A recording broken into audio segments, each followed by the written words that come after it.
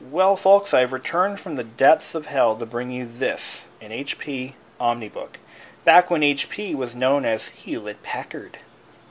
And this computer is quite revolutionary. It was a Windows Pentium sub-notebook. Those three words in the mid-90s would get most executives salivating at the thought of such a machine. You got to remember, the dawn of the Pentium was just in full swing back then, and getting a Pentium into a laptop, let alone a sub-notebook, was a feat for the ages, because the earlier Pentium chips were power-hungry and hotter than hell. And when sub-notebooks, which were a class of laptop that predated the netbook by about a decade or so, the concept of a sub-notebook or a netbook has been around for almost as long as there have been laptops. But the truth is, earlier sub-notebooks were underpowered, battery life was terrible, the internet wasn't really a thing then, so they weren't called netbooks, you know. But yes, early netbooks were basically underpowered miniature versions of laptops. Laptops that were underpowered miniaturized versions of desktops. So the compromises were evident. For example, sub-notebooks, in order to qualify for the title, they had to be stripped down of everything that wasn't necessary. So no optical or magnetic drives of any kind other than the internal hard drive. I'm going to qualify that even further. Even hard drives were still were not necessary. For example, I'll bring you the Toshiba T1000. The Toshiba T1000 did not have an internal hard drive. It had an internal flash drive, but it wasn't truly a sub-notebook because it had a floppy drive as well. I'm jumping around a little bit, only because I'm on a lot of caffeine.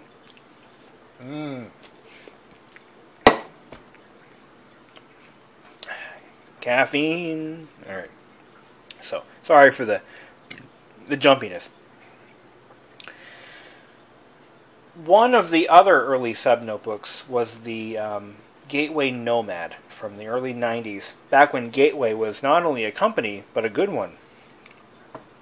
The Gateway Nomad was a compact laptop, much like the HP OmniBook, that, if I recall, did not feature a floppy drive, especially in no way in hell did it feature a CD drive. But another machine that's in that general bracket is the Toshiba Libretto, which was a very, very compact sub-notebook.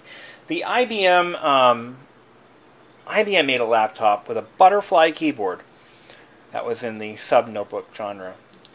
But generally, sub-notebooks were the darling of businessmen, especially traveling ones, and women, of course.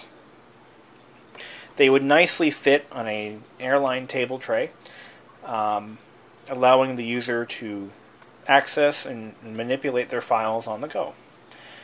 They were great to carry to meetings. They didn't take up a lot of desk space, and they generally had better battery life than their full laptop counterparts. And they were lightweight. They could fit in a briefcase. They could fit in a pocket if you wore Jinko jeans.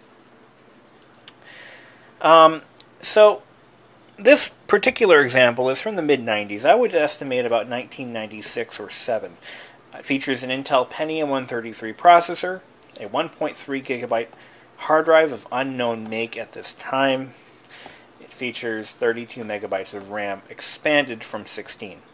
So it has the optional factory memory expansion card.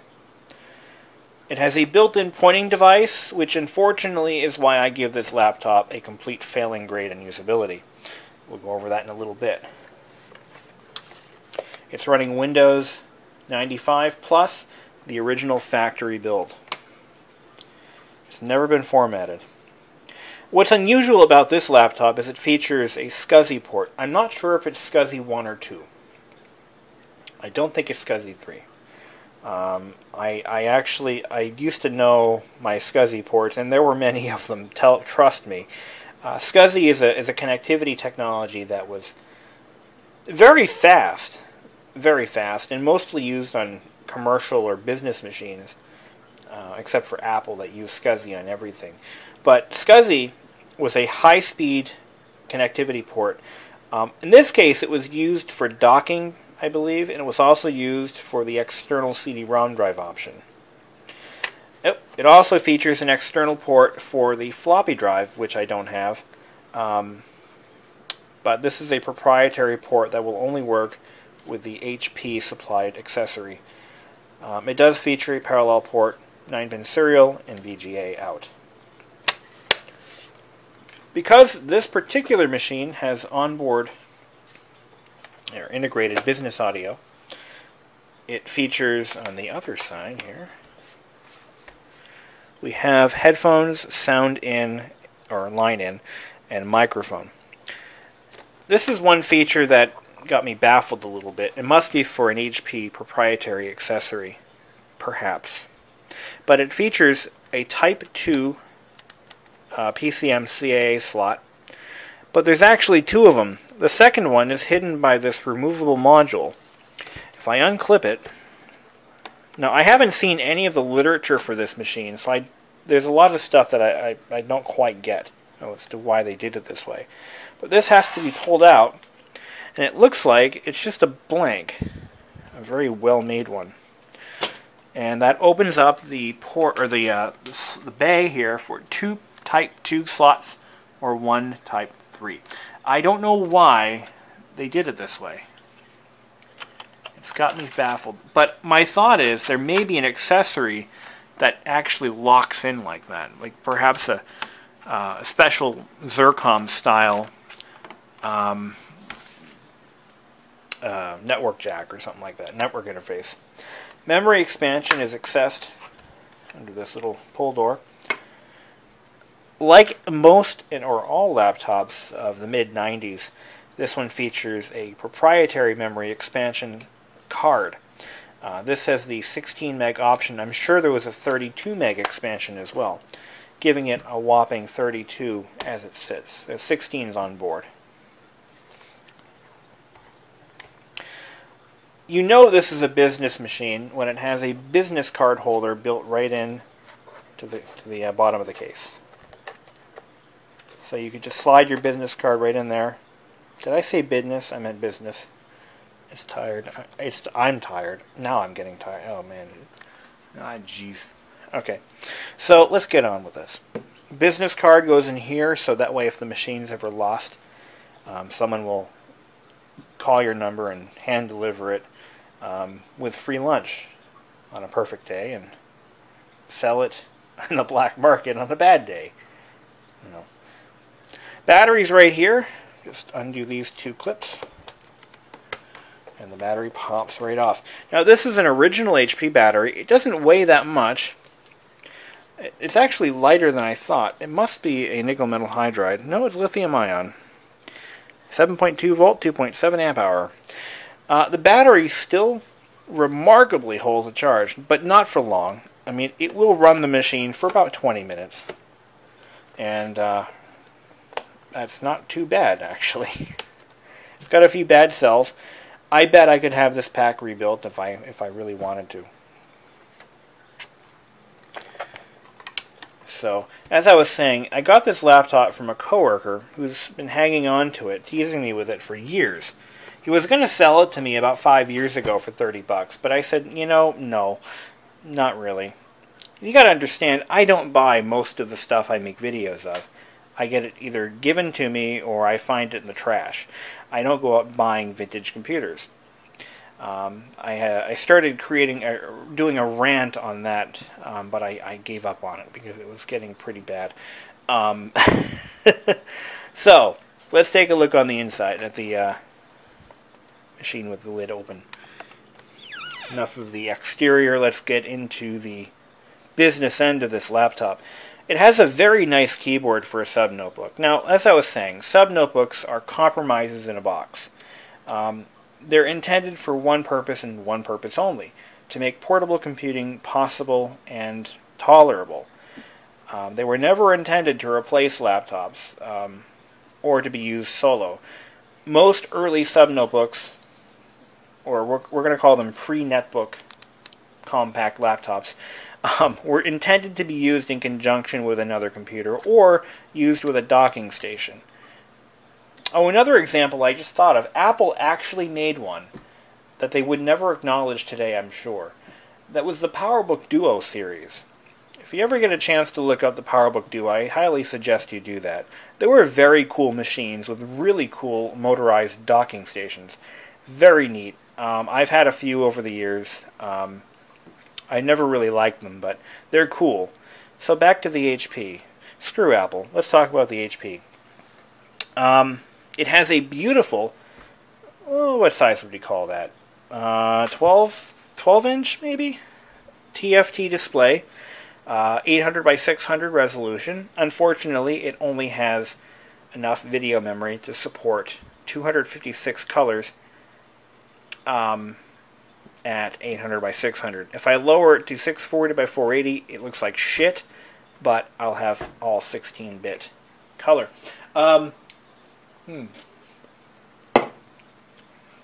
So I would estimate that it probably has about 1 megabyte of video memory. I think to support 16-bit color at 800 by 600, you probably need about 2 megs, somewhere around there. But yes, as far as sub-notebooks go, this has one of the best keyboards I've ever seen. It also has a very nice tactile feedback. It's a little rough, but you know, when you press a key, you damn well press a key. You feel it. Boom, boom, click, click, you know. Click, click. Ignore that. But anyway, the keyboard does have it's a rubber dome keyboard. I can feel that much. Yeah, definitely a rubber dome keyboard. But it does the job. We have function keys. Function F1 through F5 are preset. When the start menu opens up folder, system toolbox, figure that in a minute, security, battery, something like that. And I believe that is my computer. So brightness controls are right here on top. And I have a surprise for you when we turn this on and bring it up to a Windows menu, because this has the worst, the absolute worst internal pointing device of any laptop I have ever used, and I've used thousands. I've used every pointing device except for the ISO bar, and if you don't know what an ISO bar is, look it up. It's cool. I've used every single pointing device. I've used trackballs, track pads, track sticks, AccuPoints, trackballs built into display housings. I've used trackballs that clip to the side of the machine. I've used trackballs that were built into the front of the keyboard. I have used tiny trackballs built into the front of keyboards. I have used, what else have I done? I've used mice, of course. Touch screens. What other pointing devices have been invented over the years that I've used? Hell, I've used them all. I've used the Magic Pad. I've used the Magic Mouse. I've used them all. And I have yet to find one that is as horrible and horrifyingly terrible. And I mean this is the worst, absolute, am I emphasizing this enough, pointing device that some crackpot engineer came up with. I can't imagine how fired he was when this thing hit the streets. It was so freaking terrible. That felt good. That really felt good, guys. It's not every day I get to express that much hatred towards a pointing device. As a matter of fact, it was this pointing device and its horrifyingness. That didn't make sense. Let's restructure that. And its horrifying disusability, just screw it, that made me want this machine in the first place, because I knew it would make excellent YouTube material. It's so freaking bad. Let's turn this sucker on. Before we get into Windows, we're going to use, or get into, the system BIOS. I'm going to show you what the BIOS menu looks like. It has a BIOS date of 8/2 of 96. I missed it. Damn it. We'll get right into Windows. I am running it on the power brick because the battery is iffy. It does hold a charge, like I said, but not like I'd like it to. So here we are, booting Windows 95 Plus. You can see right there, it's a Pentium 133.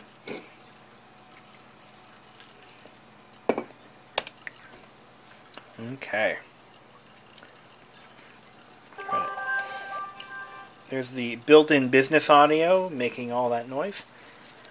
Makes it pretty cool. I mean, sub notebooks were very compromised, and to have one in the mid-90s that actually had a sound card was actually kind of cool. So the keyboard was a high point, and as I've in that last tirade, I think I've emphasized how bad the built-in pointing device is. So your first question will be, well, where is it? I don't see anything there. I don't see. Where is the pointing device? I don't see shit. Well, it's accessible. Now, this is cool. I gotta say, this is cool how they did it, but my God. Ugh. Alright, press the button that looks like a mouse. Pretty self-explanatory. Boom, there it is. Okay, here's our mouse. This is our pointing device, and it is terrifyingly bad. It opens up so you can actually use it like a mouse. You can hold it like a mouse. But look at that black stick that it's connected. Look at that. It's tethered. It can't go anywhere. What the hell? What is this shit? I'll tell you what this shit is. It uses a resistance strip. There might be a term for that. Like a carbon strip to measure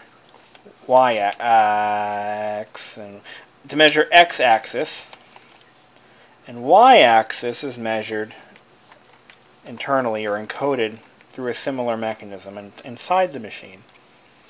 So it uses a series of contacts that drag along this strip with resistance that goes from high to low, kind of like the gas gauge in your car. It's actually how it works, similar to that, only it's better. So this strip of plastic, which I can pull out, is coated with a material that is conductive, and it's coated on both sides. And it's measuring the resistance from here to here. And as that resistance increases, it moves the cursor over it.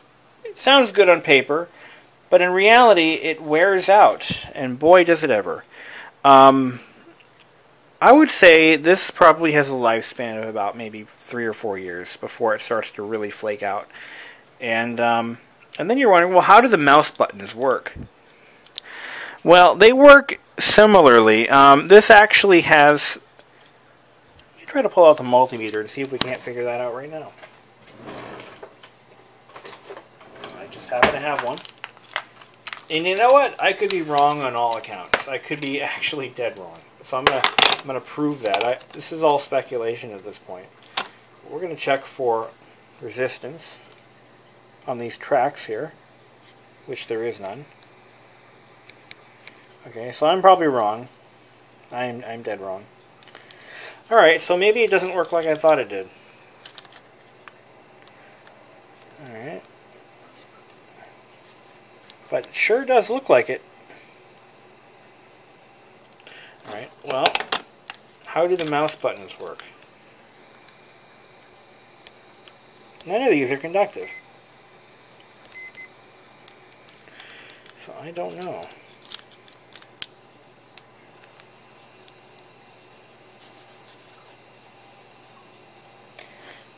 I guess I don't know. I really don't.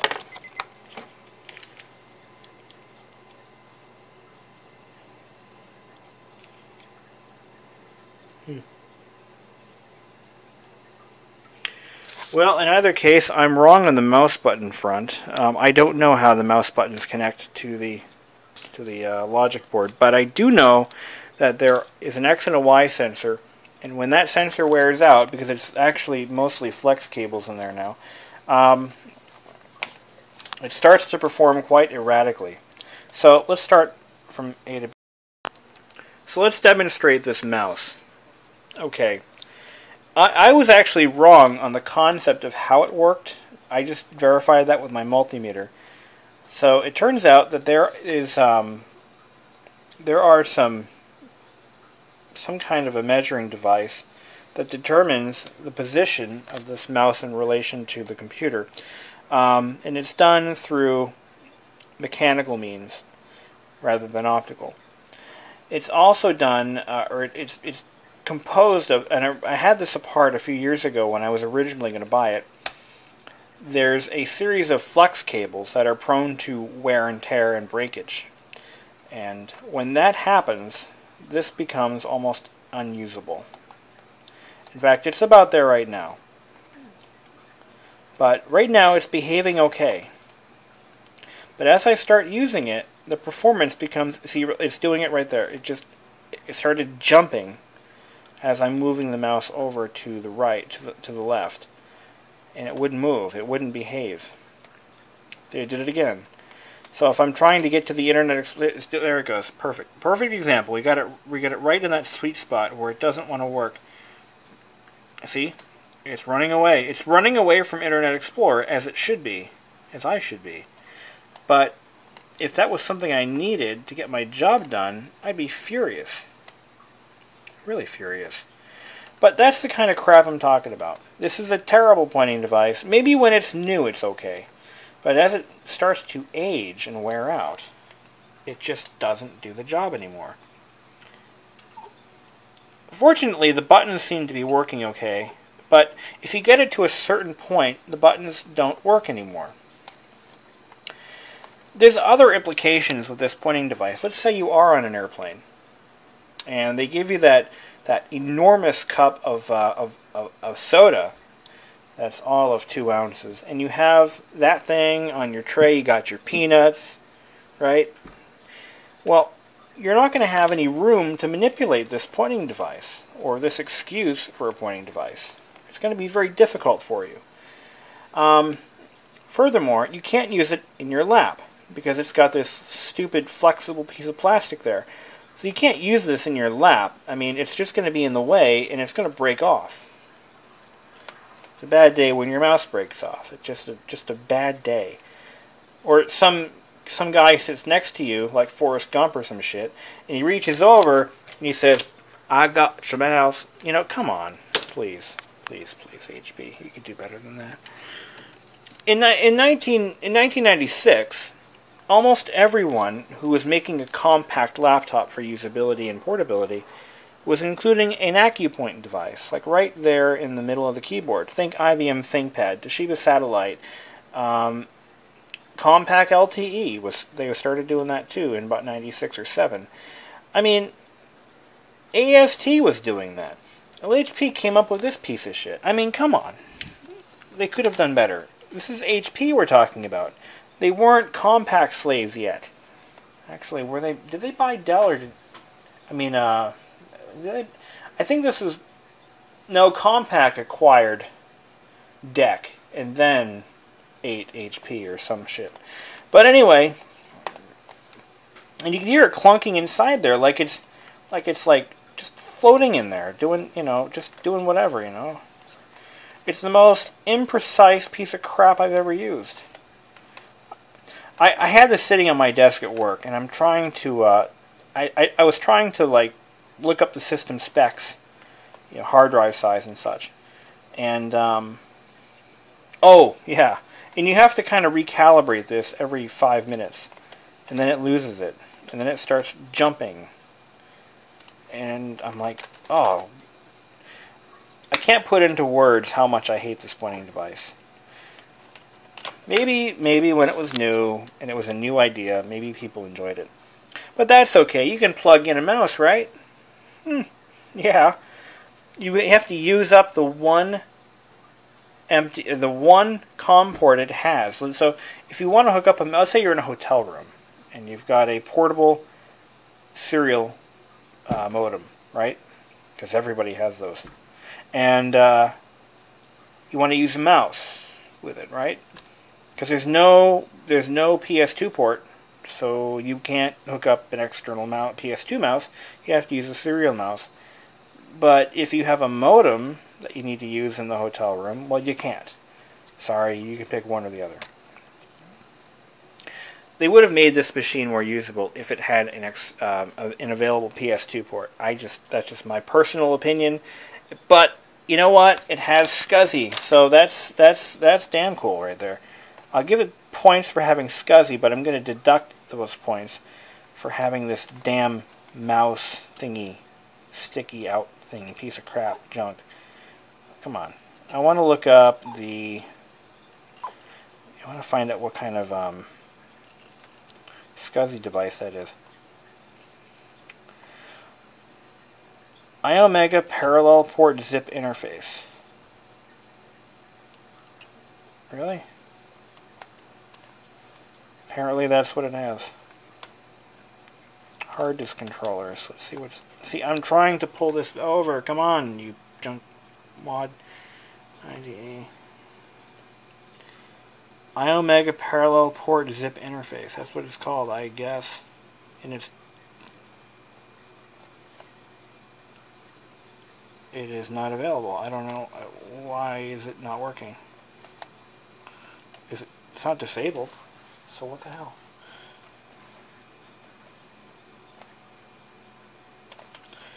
Come on! Stop it. In another video, we're going to disassemble this machine and kind of go over what it's, how is that working? How is that put together? I want to find out. I can't do this. I can't do this anymore. It's just pissing me right off. I have a mouse upstairs I could probably try, but now I can't shut it down. It won't let me get to that point. I downloaded the service manual for this machine, and it has like an entire chapter dedicated to mouse issues. That's how reliable it was, even when it was new.